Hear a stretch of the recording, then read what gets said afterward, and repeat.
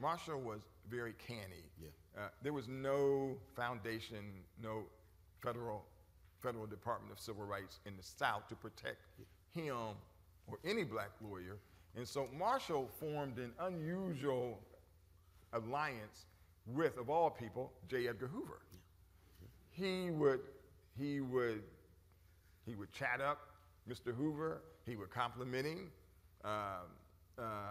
He would bring back little knickknacks from the road for J. Edgar Hoover, who probably threw them in the trash can as soon as Thurgood walked out.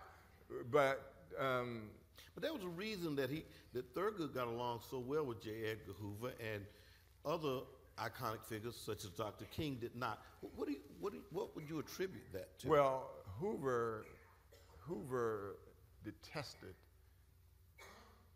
the Ku Klux Klan. He detested them. And so Marshall would get these horrific stories about the Klan and say, listen, Mr. Hoover, oh, I was down in Florida and I saw these 12 Klansmen. They were walking down the street. They own this little town. Your FBI has to do something about that. Y'all got to clean that little town up. And Hoover would just get worked up. Oh, God, where'd you see him at?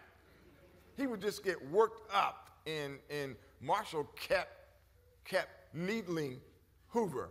Do you think that a lot of their relationship, though, was based on the fact that Marshall was a lawyer? He believed in the rule of law. And at least Hoover held himself out as one given fidelity to the rule of law. You think that there was a commonality in their approach to problem solving?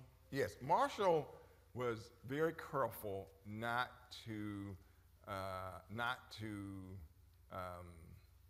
label himself liberal.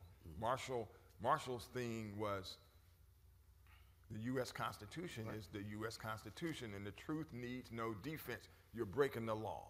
If you arrest blacks for no reason, you're breaking the law. It says you can't do that in the U.S. Constitution. He used to carry it in his pocket.